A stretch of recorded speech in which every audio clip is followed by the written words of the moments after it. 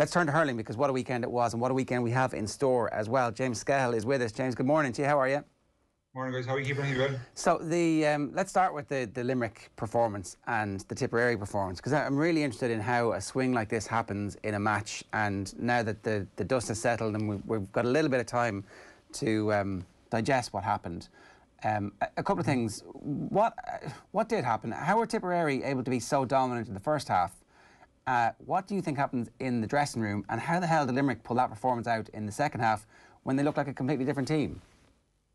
Yeah, first of all, it was a great game. I think it was one of the best games I've actually ever seen in my life. You know what I mean? It was a super game of two halves. Tipperary implemented their game plan from the off, let's say, so they got the ascendancy.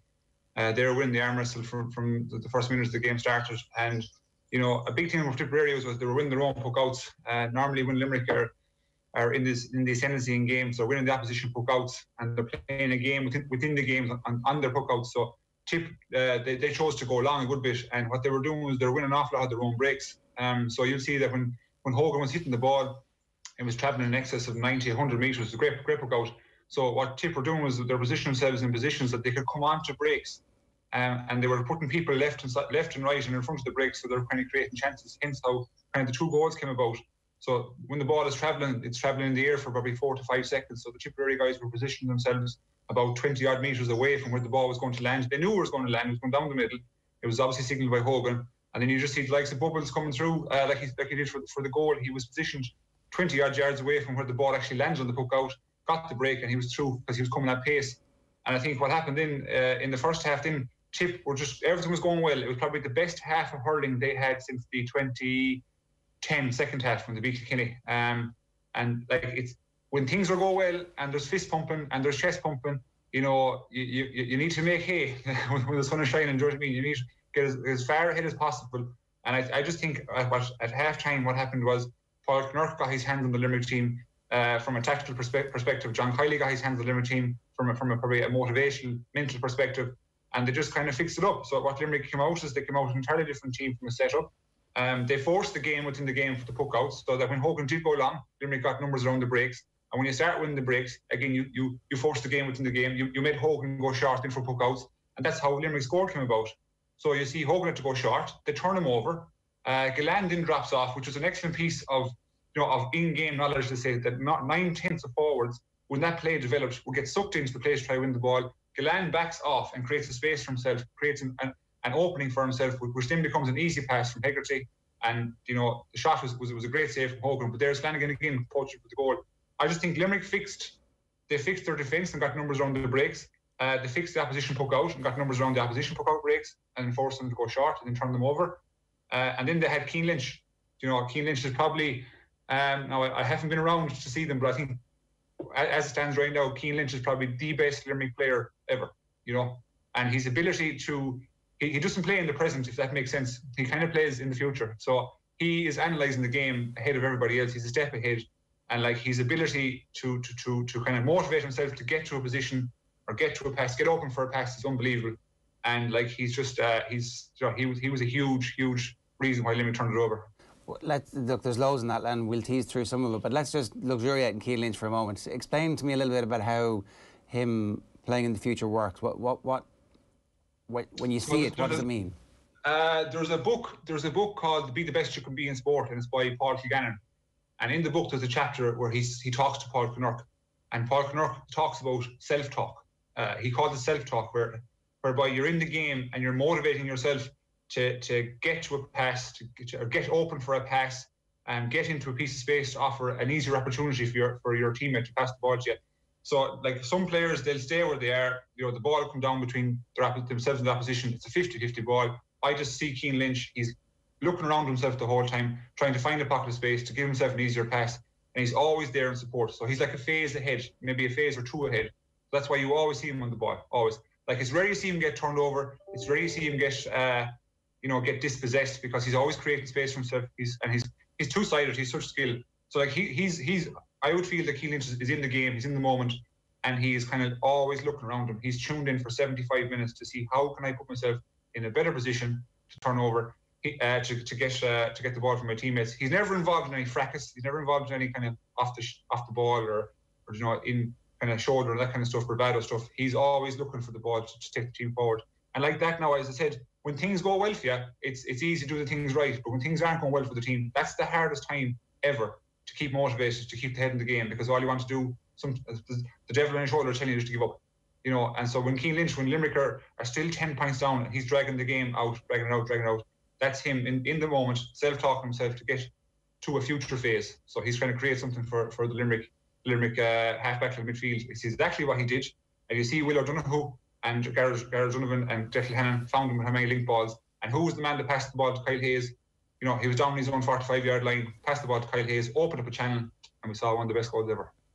It really was one of the best goals ever. Like, it was as good a thing that you'll ever see in any sport at any point in any of our lives. It's a remarkable thing. And as I think Eddie Brennan did a good bit of analysis on it. He was like, look at Glan's run. Glan runs towards, taking out Paddy Marr, who all of a sudden has left this big hole behind him. And then it's like, uh-oh, the Red Sea has parted. Yeah.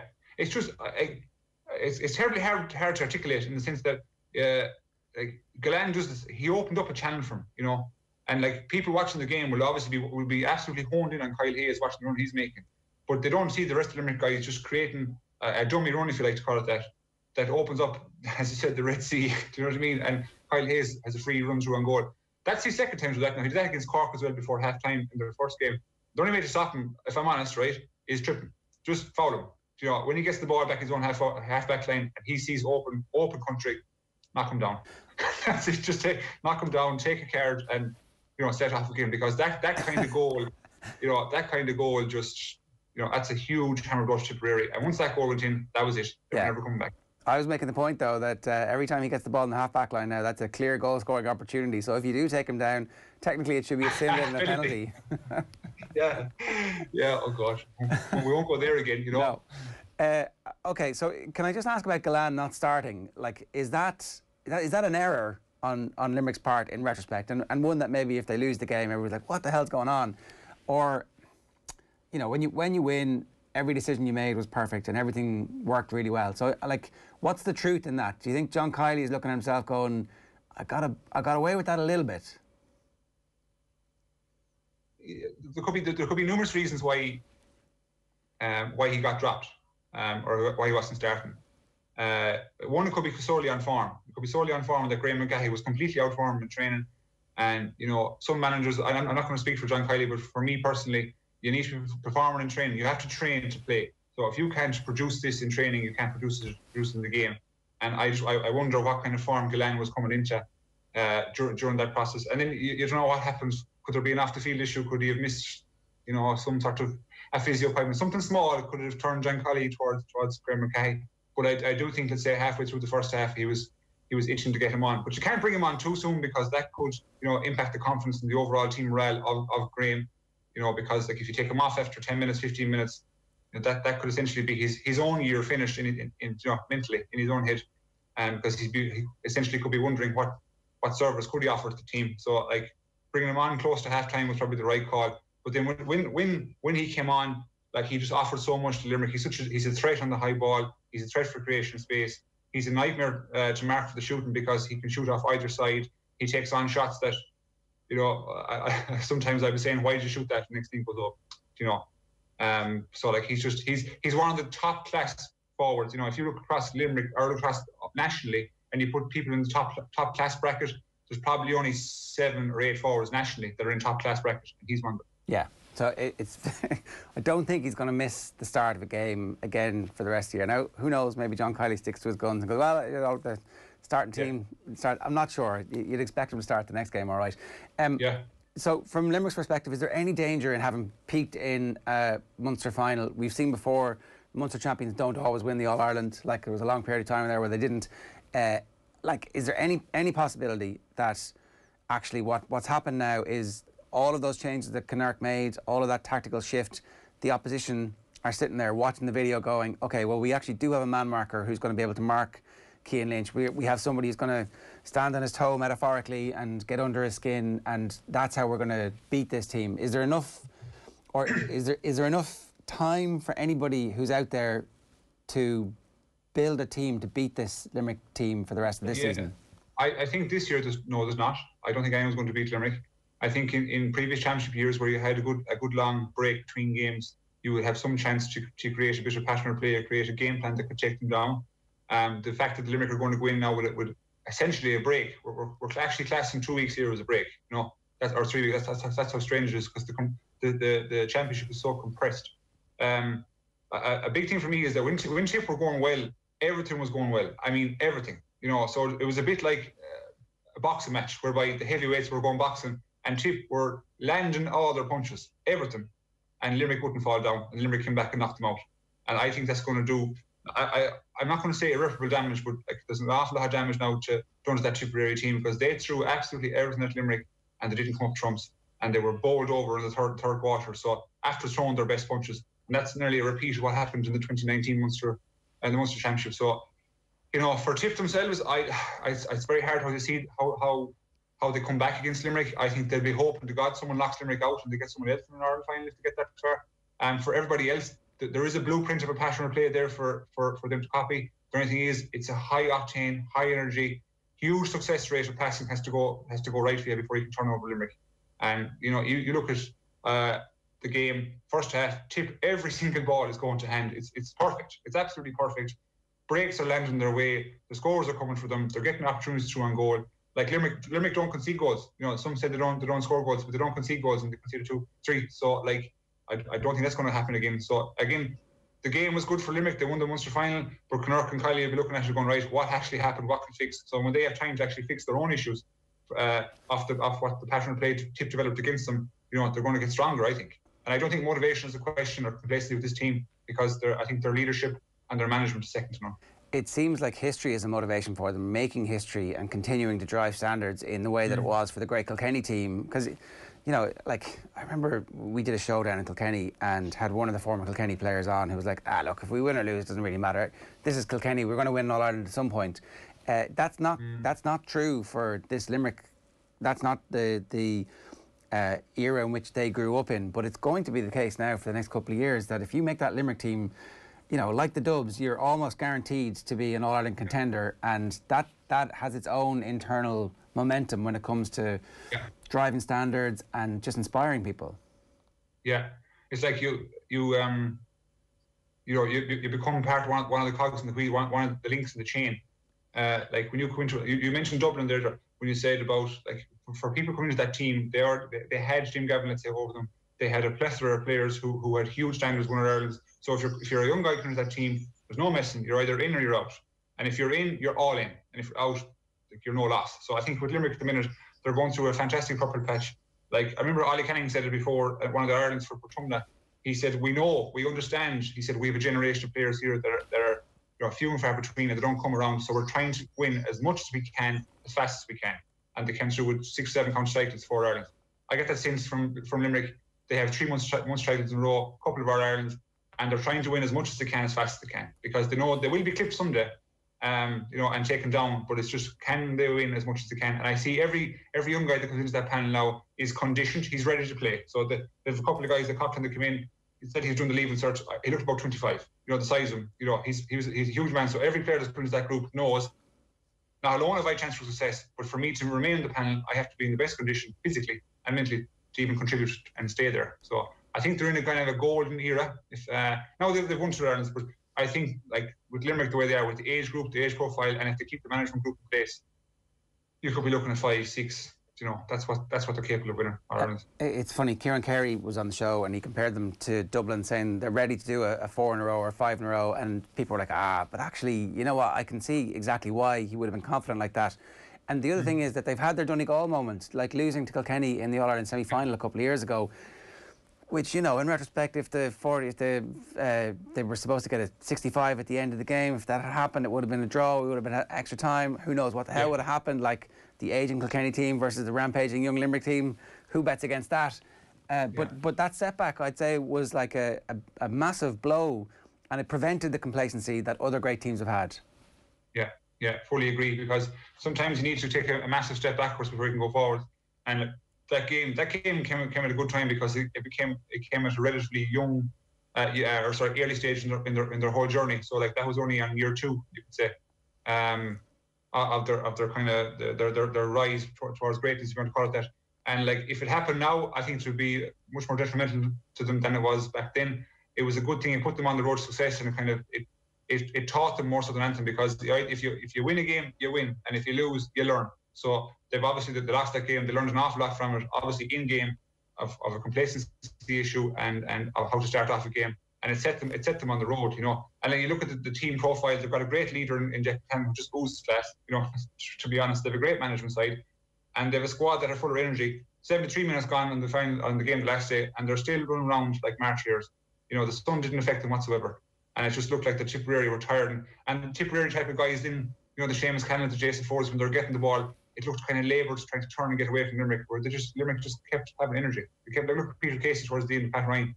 You know, they just kept having energy, and I can't see how anyone stops that energy, because they'll remain in the condition they're in, as long as they keep the heads focused, you know.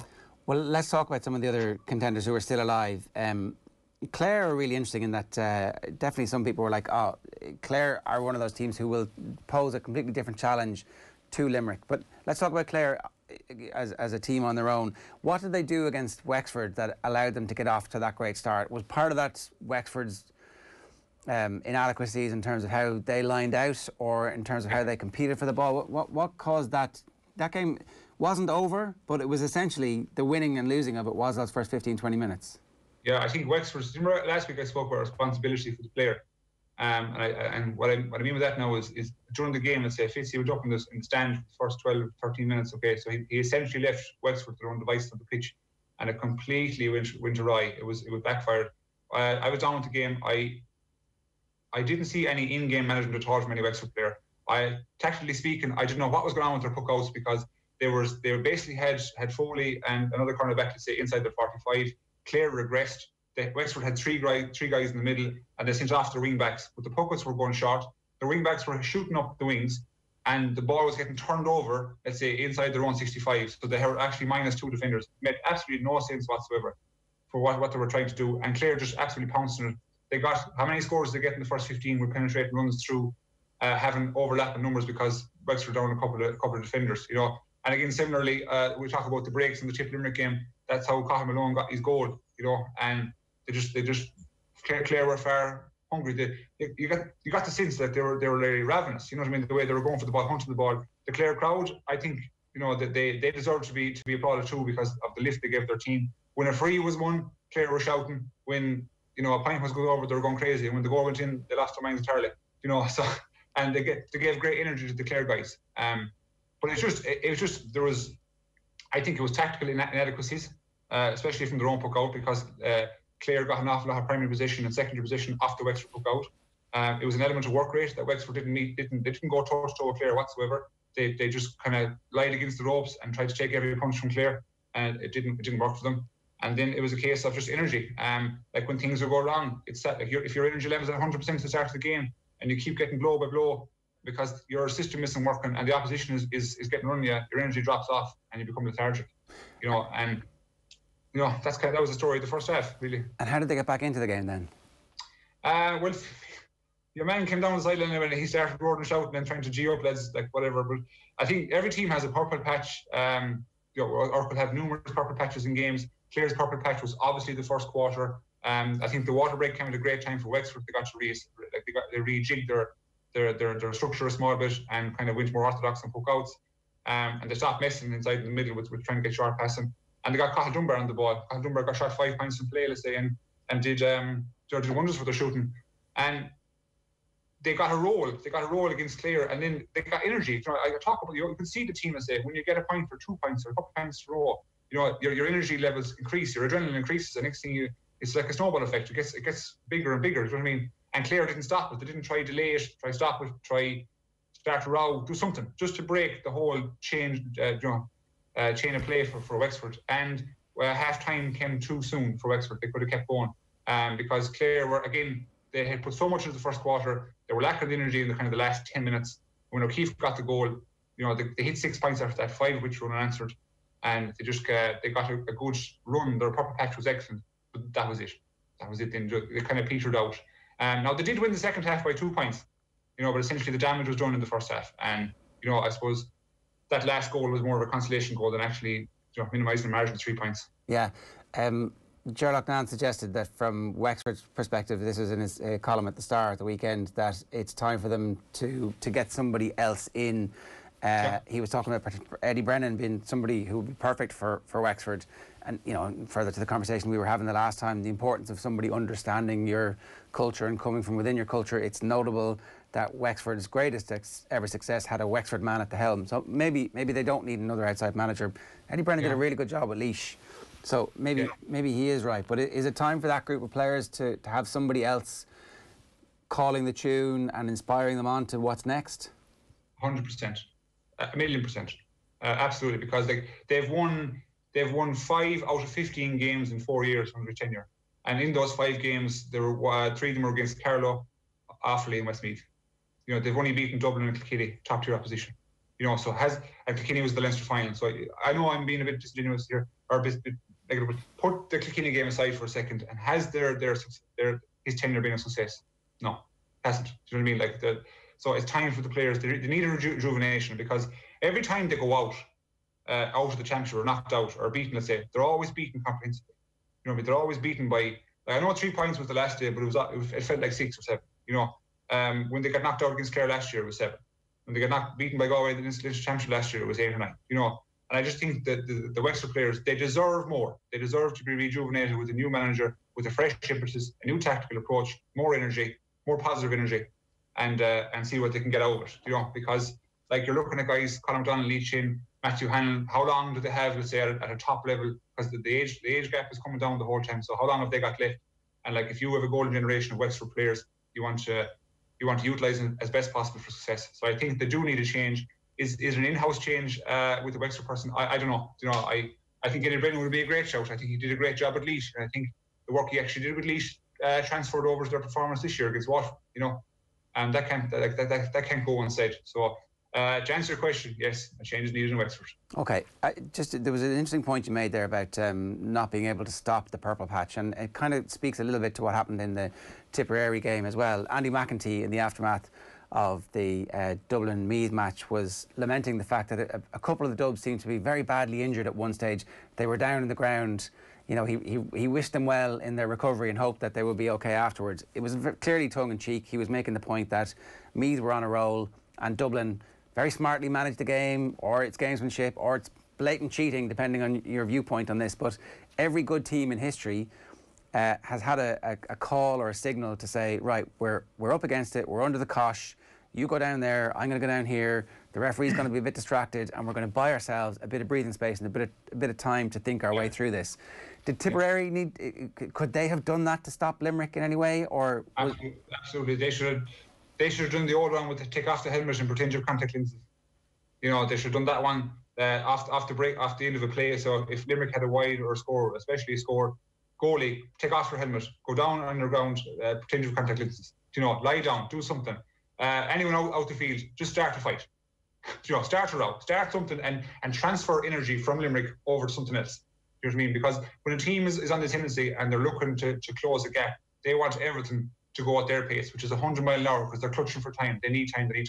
When a team is trying to do the opposite, you want to go in slow-mo. You want for everything to go really slow, puck outs, free sidelines, and try to frustrate the opposition as much as you can. So I understand what Andy McEntee was saying, but we're Dublin right to do it 100%.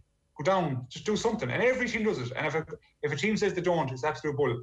Every team does it because they understand under the cosh, and they've got to stop the rot, because things are rotten too badly. And the same with Tipperary on Sunday. They just needed to do something, And I just say that at home, and I say in the club, just do something. If that's, I don't know, just tackle the fella, pull him down for some reason, no reason whatsoever, and just see what can you transfer energy from Limerick over to something else, you know what I mean? Even take a referee's focus and kill a minute or two of the game and kill a minute or two of the half, Is this something that you would have talked about when you were playing, or is it actually, I guess it has to be learned, right? No team is born with this in them. The game smarts, the management of situations, part of it is experience, part of it is coaching, and it's just making sure that somebody within the system is thinking that if this scenario arises, and it will at some point over the course of the season, we've practiced it, we've spoken about it, we've understood exactly, okay, this is what we're doing. And, with the Dublin football team, for example, there's the famous kick-out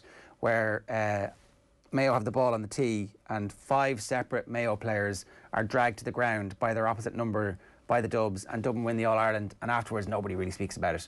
But it's an amazing piece of concerted thinking by the Dublin forwards in particular to prevent Mayo from getting a quick kick out to get the ball back into play. And I think ultimately the kick out ends up going over the sideline anyway, so it was a wasted opportunity. Yeah. But like, that team was bloody smart, and that's why they're going for 7 in a row this year. Is that something that when you were playing with Galway, those conversations would have happened? Yeah, I think even you go back way further. Every team, you'll plan for this, you know. So you'll have days where you're facing a team that you know you're kind of up against. You mightn't exactly have the same, you know, balance of power that they have. So if you were, for example, playing Kilkenny in the mid 2000s or the early 10s, you know, they had a better team than everybody. So like, you don't want them to get a roll, you have to stop it. But it's one thing planning for it and talking about it pre-game or in training, but to actually execute it, and for the player or players to have the in-game, you know, smarts to do it under pressure. It might sound like actually a small thing, you know, just take off your helmet or, you know, lie down or something. But to do that under pressure and not conform to the actual game, for the ref to blow on the whistle, come on, pick it up. The umpire is telling you, puck it out, you know what I mean? For you to actually sit down and lie down, it takes experience, it takes a bit of balls too, you know what I mean? Because you're risking a throw in, you're risking, you know, a free against you or whatever, do you know what I mean? Or you're risking time added on. But you're right, it comes with experience, it comes with probably a senior member of the team doing it, whether that be in the goals or out the field. And it's terribly important to break momentum, because like we touched on purple patches there, like when a team has a purple patch, you've got to stop it. You don't let teams actually don't realise they're against a purple patch until they've 3 or 4 points scored against them in 5 minutes. You know what I mean? And at that stage, then you want to completely stop. You don't want that to keep going for 10 minutes and have them score 8 or 9 points. So there's a lot of in-game, you know, thoughts going through. And like it goes back to my point about Keane Lynch and the self-talk. You know, it's huge in a player, and nowadays players, like especially senior country players, is they'll understand what's going on in the now, and they understand that when teams have a run, we've got to stop it. You know, we've got to kind of bring it down. So the good teams, like the Dublin, the Limericks will do it as well, I guarantee you. And you know, at the Galways and Tipperary should have done it, and you see what didn't happen to them. But it's not something you practice, sure. You know, it's not. It's something that you know you're taught since a young guy. You know, and it's just having the balls to do it in real time. Yeah, and you talked about that swing, and you know, just thinking about it now, like, I haven't seen as big a swing in a match, except you guys in 2012 in one way, where the trilogy of games you have with Kilkenny, there's a swing from the first game where you are absolutely dominant to the third game where they're absolutely dominant. What happens? How does the balance of power shift so spectacularly? A couple of things. I think on the first game you were probably referencing the Lynch final in 12, and that was look, it was probably an element of complacency from Kilkenny too. We were 7-1 to win the game, so there was no public expectation whatsoever. So we were starting at the bottom of the barrel, you know, and we just came out and just blew them away and just saw the game out. The game was at a different stage then as it was now. So there was no huge long range shooting. There was no, you know, 30 points. So let's say if you relatively kept the goals out, you know, you were going to see a game through if you're up by 7 or 8. And then let's say in the first game of the Ireland final series, then we should have been up 6 at half time. We committed a couple of fouls. We actually went in 3 up at half time, and then it was just like Kilkenny were beginning to turn the wheel. And at the end of the first Ireland final, we got a draw to snatch. We got a free to snatch a draw, and you could just feel the energy was going and the balance of power was shifting towards Kilkenny. And like once you knew that as a Galway person, you know, as a Galway player, it's very hard to stop. Do you know what I mean? Because we had succumbed to defeats from Kilkenny from a lot of years previous, and you know, I think Kilkenny got that too. They smelt a bit of blood, and they finished off the job on the second early emphatically. Is there something now, if you could go back and explain to the team, knowing everything you know, that would be able to change that from the replay from the drawn game to the replay? Yeah, I think it's opportunities. Like we had an awful lot of shots in the first All-Ireland whereby you know, they were probably taken sort of rashly. You know, they could have been phased better, let's say. And this is me looking back in hindsight now, you know, which is easy for me to do. But there's a few shots, 5 or 6 that come to my memory, and that like if there was just an extra pass or extra 5 yards ran, the opportunity would have become much easier. We could have tacked on a point or two more and probably even closed the game out. We didn't concede a goal that day, but we kind of let Sheffield run riot a bit, you know what I mean? I think we should probably tactically change up things a small bit and see could we cut out his influence. And he references it too as his most influential performance in Kilkenny jersey, which is it's hard enough to hear, you know what I mean? But it's true, you know. So just face the fact that was his best game. He said he had for Kilkenny, and you felt that in time, which it was so hard to stop. You know what I mean? So hard. I guess that's the thing that makes Cian Lynch, and Shefflin is that we know what they're going to do. The whole world knows it. The whole world has a plan to try and stop it, and yet nothing you do actually ends up being able to stop it. You said it a moment ago when you were on about, is there a blueprint to beat Limerick? And you said, can we mark Cian Lynch? If some guy marks Cian Lynch for 70 minutes, he's going to get sent off. He's going to get sent off because Lynch is going to keep moving. You're going to keep fouling him and dragging him. That's why John McCormack had to go off him, because he's going to get sent off. You're going to commit repetitive fouls. So you just can't. You know what I mean? And we could have stayed fouling Sheffield all day that day, but someone's going to get the line in. You know what I mean? It's just when they're in that groove, that caliber of player. You know, it's easy to say we man mark them. You know, but that's the easy thing to say. The hard thing to do is, can you cut off the supply to him entirely? That's the hard thing. That's where teams should be focusing. Is instead of focusing on Cian Lynch, you can try to limit his influence as much as you can with their runner beside him. But can you stop the ball getting to him? That's the real key. Stop him. Okay, I spent a good bit more time on some of that stuff, but it was really interesting. What's the story in Galway? What's the sense? How is the team going? What do you think is a likely outcome at the weekend? Yeah, I know you're going to ask me that. It's radio silence in Galway. I haven't heard a bit from any player. You know, it's gas. I think it's business. You know, the Dublin game now is well and truly forgotten. I think they left the shackles over the last couple of weeks in training. They're primed to go now. I think there's a bite about them. I think they've obviously drawn Waterford.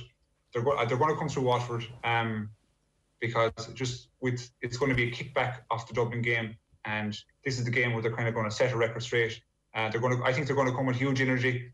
They're going to come with the real aggression, you know, that they didn't show against Dublin. They're going to take scores early, and I think they're going to see out Waterford. Galway for this game are probably in a good place. It's what worries me looking down the line is the roll of games coming so soon against top level opposition. If they come through Waterford, they'll most likely face Tipperary, because they faced Dublin already. If they come through Tipperary, they'll most likely face Limerick. You know what I mean? And if they come through them, they could face a Kilkenny type team. You know, so from now to the Holy Grail is going to be a very, very hard quest. But I think just from step one, take it day by day, and I think just go at Waterford, hit them with everything you have to say, and be aggressive, be upfront, and the rest will take care of itself. Okay, it's interesting because that's kind of what you said would happen after the Dublin game. We asked, what will training be like, and it sounds like it was exactly as you've expected. Yeah, exactly. Yeah, it was never going to be a walk in the park, and they're just going to put their hands around each other and say it'll be fine, it'll be all right. You know, it's not going you have to kind of fix it. So we have a problem. The problem was evident against Dublin. A couple of problems. They're well spoken about. They're well analysed, let's say, in-house. So now fix the problem. And when you do all the training to fix this problem, the only way you really put it to bed and fix it and put the Dublin game behind you is go out and hit Waterford hard. That's the only way you do it. You know what I mean? And that'll really put to bed any issues that you've had with Dublin. That'll confirm that what you've done in training worked. You know what I mean? And that the guys are back in sync again. They've a bump on the road, obviously. They're off the trail a bit. Now the Waterford game is a perfect opportunity to come back on. You know. And the Clare Cork game, did Clare carry everything that they have, and does that give them an advantage against Cork, or I just don't know where Cork are at the moment. It's the great unknown of the Irish sports summer. It's extremely hard to tell. The forwards aren't firing. Patrick Horgan is not firing. Harland is not firing, and you're wondering, let's say, where the big score is going to come from. Clare are going to bring energy from the off. How much energy they have is the big concern for me, because they've effectively. I know that happened, but it's nearly like 3 weeks. It's nearly like they're playing 3 games in a row, if you get me, even though, in 3 weeks. So it's, if Cork can, I suppose, keep Clare at arm's length for the first 15 minutes, that'll go a long way to Cork winning the game. You do want to give Clare a tendency from the off, because you would assume that if you can hit them hard from the off, that their energy levels would drop, that the motivation would drop, let's say, if they're not getting the scores and the fruition that they had against Wexford, and that you could see them off. I'm backing Cork in this one, solely because Cork have had a break. Clare have had to have a couple of heavy battles over the last couple of weeks, and I saw Aaron Shanahan and John Conlon. They were They were coming off gingerly at the last day. I don't know what kind of damage they've done or have they any injuries. So they're coming out of one battle and into the next one. And I spoke as well about how it's so hard to get up for a game one weekend and then go through the game physically and mentally, come down from that game, put it to bed, analyse it, and get back up again for the next game. That's the big challenge for the players. Physically, you can recover, quite fast with the aid of third parties like physios and water, etc. But mentally, it's all on you, And can Clare wipe the game from last week and get right back up again for Cork and start off where they left off against Wexford? That's the big challenge. James, good stuff. Brilliant this morning. Thanks a million for joining us.